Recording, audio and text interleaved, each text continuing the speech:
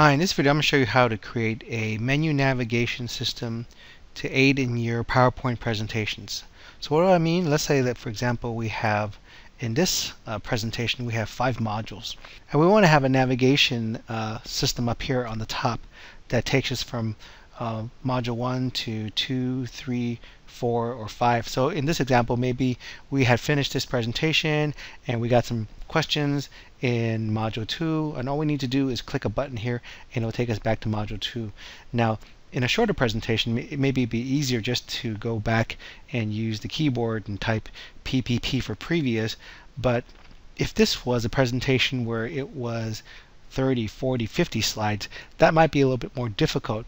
It'd be nicer if we had an option on the top where we can select to go back to a different module. So let's go ahead and see how this would work in presentation view. Let me go click this and go ahead and go into presentation slideshow view. So let's say, for example, I'm going through something and I go through a module 1. I go through the introduction. Here's module 1, some information, some content slides in module 1, and then module 2, and then module 3, and module 4, and then module 5. This is the last module, and maybe I get a question, oh, back on module 3, what was something something? If I go and click over here, it will actually take me up through module 3, and I can go and click ahead and go through those slides again. If I want to go to module 1, I can click on that and it'll take me to module 1, and I can click through it. So that's what I mean by a menu navigation system on the top. Now I'll show you how to create something like this. Let me go ahead and get out of slideshow mode and go into another slide now. Okay, I'm in another presentation. I just copied over some of the slide content like module 1, module 1.1, 1.2, and etc. and just this. And I'm going to go ahead and start from scratch. And in addition, also showing you how to get some images off the PowerPoint search navigational feature. And after that, go ahead and using the Slide Master feature and inserting the navigational toolbar up here in the Slide Masters. So I'll go ahead and show you that concept. I also have another video series or another video that goes into what Slide Masters are and how to use a Slide Master, and I'll go ahead and put that into the description of the video so you can go and click that if you want to watch that one too. But this is not a video that will cover Slide Masters. It's more a video that will cover how to create the navigational toolbar on the top. So let's go ahead and get into it. I'm going to go ahead and go into the menu navigation. Let me go and double click this, and I will get into this view, which is called the normal view. And let's say, for example, I wanted to put an image here, so I can just right click it and go to format background, and it's going to ask what kind of a background you want. There's many types of backgrounds you can add. You can add color, you can add a color to it, and we can Control Z to undo that. Or you can add a gradient fill. Gives you kind of like a darker to lighter color gradient. Control Z to undo that. What I like here, I'm going to show here, is adding a picture. And so there's already pictures here that are available for you, but I'm going to go ahead and take a picture from online. Click this option. Now it lets me search for a picture. I'm going to go ahead and search for a picture, maybe nature, and then press enter. And I like this picture. I'm going to go ahead and take this picture and click insert. And now I have this picture here. I'm going to close this, and I want to just bring this. I'll go ahead and remove this, and then I'm going to go ahead and just bring this up a little bit. And that looks okay right there. So I'm going to go ahead and start to build out my menu here. So each of these, as I mentioned earlier, we're going to use a Slide Master, but we can change the layout, and the layout is determined by the Slide Master. So let's say, for example, I wanted to choose a text and title layout, which is this one. But what if I didn't want to do that? Maybe for each of the module introductions, those are the section headers. So I would click on that, and that would be a section header. And the same for this one. This would be the section header. And the same thing for module 3. So the layout basically is a format for that particular slide. And what the layout does is it helps you put in placement of your text or your objects or your images in the same format for one slide for one or many slides. So I'm going to have those module slides all have the same layout, which is going to be the section header. And I'll go ahead and make this for the 5th one. I'll make this also a section header. And for the individual slides, the 4.1s, 4.2s, 5.1s, those will be this title and text. So where do these layouts come from? They're going to come from the Slide Master. To get into Slide Master, you're going to go under View, and under the Master Views, click on Slide Master. So as I mentioned before, those layouts are coming from the Slide Master. So you can see that the segue slide was coming from one of these slides. Let me go ahead and try to find it. I think it was this slide right here. So this was a segue slide, and if you hover over it, you can see that it says this section header layout was used by slides 2, 5, 8, and you notice that if we hover over, I believe the bullet slide, which is I think this one. Yeah, I think it's this one. You can see if you hover over it, you'll see that that tip's going to come up, and it says it's used by 3, 4, 6, and 7. So this is the title and text layout slide. So when you go into the slide master, you can change the placement of the objects, where the text is going to be, if there's any other objects like pictures, and this will apply to that layout option setting when you go in and select the slide and change the layout. So what we want to do here is we want to go ahead and create our navigational bar for the layout. This is the master slide, and so whatever you do up here, it will apply for the other slides here. But we notice that this is our title slide. We don't want that navigation slide to show up for the first slide. This is the first slide here. So we don't want to do that. We don't want to do it here because we don't want a navigation here. So I'm going to go back into View and go back into Slide Masters. But I probably want it for the rest of the slides. I probably want it slides here all the way down, but not this one. So I'm going to go ahead and go into this slide. I'm going to go ahead and put it on this slide, starting from this slide, and put it on the rest of the slides, because you never know if we're creating slides later on, we might use different layouts. And then when we click the slide and apply other layouts, we'll have the navigation bar on top. So to create that navigation bar, I'm going to be in this title and content layout. I'll go ahead and insert a shape. So I'm going to insert a rectangle shape. Let me go ahead and kind of draw this out. I'll go ahead and draw this out over this click to edit master title slide now, but I'll go ahead and adjust it later. So let's see, that's probably good size, and I'm going to give this I'll give this a green color since we're in the nature theme. Let's go ahead and do that. And once I do that, I'm going to go ahead and create my modules there. So depending on how many modules you have, I'm just going to put 3 modules in this one just to make it a little bit easier. I'm going to create another shape and go ahead and put it here. So I'm going to go draw that out. Let's see, and then I'll type module. Actually, I have 5 modules, so I might as well just do all 5 modules.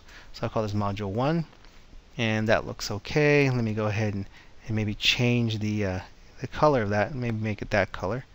And you notice that this is a white color, and that's because I had changed some of the formatting earlier. I think I might have applied, and I'll show you what I mean later on when we do the links. Let me go ahead and look at that. That looks okay. So let me go ahead and press Control D. It would duplicate that particular image shape. I just wanted to kind of have it line up here. Let me call this module 2, and then make sure that I click it. Those dotted lines are gone, because basically the dotted lines indicate that you can edit the text in there, and if you've got the solid lines, you're actually editing the object, the shape object. So I'll go ahead and press Control D again. And PowerPoint's kind of smart enough to realize that we want to line them up here, so I'm going to go ahead and click this shape again. You see the dotted lines. Let me go and click it again so it's a solid line. Press Control D, and then go ahead and make that module 4. And oops, need a space there. Well, maybe that was too much. Oh, let me go and put module 4, space module 4. And then click that, and then press Control D, and I want module 5 here. So I'll delete that, put module 5. I'm going to move this module 5. Oops, I clicked outside. I'm going to move module 5 over here, kind of close to the edge here. And what I can do now is I want to line this up. And you may think, oh, I need to click on this one and line it up here, click on this one and line it up here, and maybe module 2 and line it up, and try to line them up by eyeballing it. But you don't really need to do that. You can just select all of them, press the Control key, and press this one and this one. Press and hold the Control key while you're doing this. And all I need to do is click on a line, and I'll align it and distribute horizontally. So it's going to base it on the first one here and the last one here, and it's going to distribute it horizontally. So it kind of looks pretty good. Now I need to do is just kind of see if I can make this all one straight line, imaginary line here. And so if I click on this again, maybe I can just move it. I should have done that earlier. See if I can line it up. So you can see you have these guidelines when you go ahead and select it. Let me go ahead and see. Here we go. There it goes. That fit there. Let me move this up. Let me go and move this up so it fits there, and do this, and kind of move it. Have my guidelines show me, yep, and then move module 1, and I want to have it kind of line up with there. And now you notice that it kind of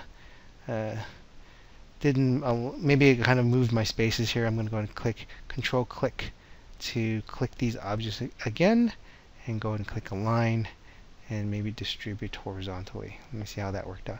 So that's not bad. So that actually is okay. Now what I want to do here is I want to create those links that will point to the different modules. So I'm going to go ahead and double click, and it'll select all the text in here, and then go to insert, and I want to insert a hyperlink.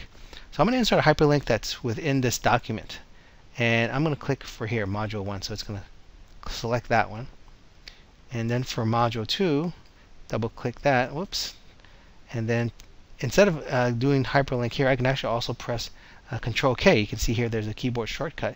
Press Control K. It's going to open up the same window. I can go to module 2, and then I can double click here, and then press Control K and go select module 3. This is the place in the document here, and then module 4. Press Control K.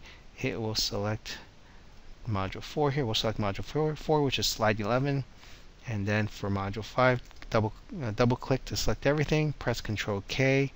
And then I want to get module 5 here at the bottom. Click OK. Now what you might notice here is the links, or these text, have gone from white color to a blue color. And if you're familiar with hyperlinks on the web, usually the hyperlinks are a blue color with an underline, and we may not want that for our PowerPoint presentation. I kind of wanted to have it kind of a white color instead, and so when you click it, it'll still be white. So I don't want it to have this kind of like linking color that's blue. What I can do is I can change that. Let me go ahead and change it back to white. Let me go ahead and go to Slide Master, and what you want to do is under the colors here, I'm going to go ahead and go to Customize Colors. And in here we have this link hyperlink and follow hyperlink. So if you're familiar with following hyperlink, after you click the hyperlink, a hyperlink that's not clicked is blue, but after you click it, it turns a purple color. Maybe we don't want that for our clicks here. When we click, we want those to stay white. So I'm going to go ahead and select white for both of them. So now the hyperlink is going to be a white color. So I'm going to go ahead and click Save, and now you notice they've all changed to a white color. So that's okay. So what I'm going to do now is I'm going to copy these set of objects to the other slide. So as I mentioned before, we want to have this navigation apply to the other slides. So just to recap very shortly, we created our objects, our shapes, and then we created our text. Then we created the hyperlinks to go to each of the individual modules. And now what we're going to do is we're going to copy the set of objects with their hyperlinks to the other slide masters. So I'm going to select outside here and go ahead and make sure everything's selected. Press Control C to copy, go to the next one, Control V to paste, go over here, the next one, Control V to paste, and whoops, there's a couple more here. Control V to paste here, and then Control V to paste here, Control V to paste here, and let me go ahead and do the other ones here. Control V to paste, Control V to paste, Control V to paste, and paste it here, and here's the last one, and we're pasting it on the last one. And the reason why we're doing this again is when we are creating a slide deck and we're applying the different layouts, we want to have those layouts have this navigation menu above. So we don't need it for a title slide. We don't need it for the main slide, which copies it to everything, which includes this. But we want it on our different master slides here, like this one, which is the title and content layout, and this one, which is the section header layout. So after this is done, you notice that if we had text up here, we had a title here, it gets covered here. So that's the other part. After we copied, we need to kind of adjust these. So when we apply this layout to another slide, it won't get clobbered by the top of this navigation. So what you can do is in here you can start to adjust it. I'm going to move this down, and I'm going to click over here for the title, use the arrow key, move that down. I'm going to go into my next slide here, next master slide. This looks okay because there's nothing covering it here, but this one might be a problem. So I'm going to go ahead and select this, and then Control and select that so I can multi-select. And I'm just use the arrow key, kind of move that down a little bit. and also go ahead and click this now and kind of move this down with the arrow key a little bit so it doesn't get clobbered by the menu bar above. Same thing for this one. What we're going to do is probably move this down just a tad bit. This one, Control, and then click that, and then move that down a bit. And these, and press that, press Control to multi-select, move that down a little bit. And this one, I'm going to move that down a little bit. I might even adjust the height of this a little bit so it doesn't get clobbered there. So that looks okay. So you might have to play with this a little bit for each of the individual ones after you create a navigation bar at the top. So this one is okay. I can just move that all down here. And then this one is alright. This one I might need to move it a little bit here. So in actuality, if you don't intend to use all the layout slides, you may not need to do this. But if you do intend to use most of them, yeah, you may have to do this. So if there's ones that you're pretty sure that you're not going to use, maybe you don't need to do this type of adjusting for the text so it doesn't get clobbered by this menu bar.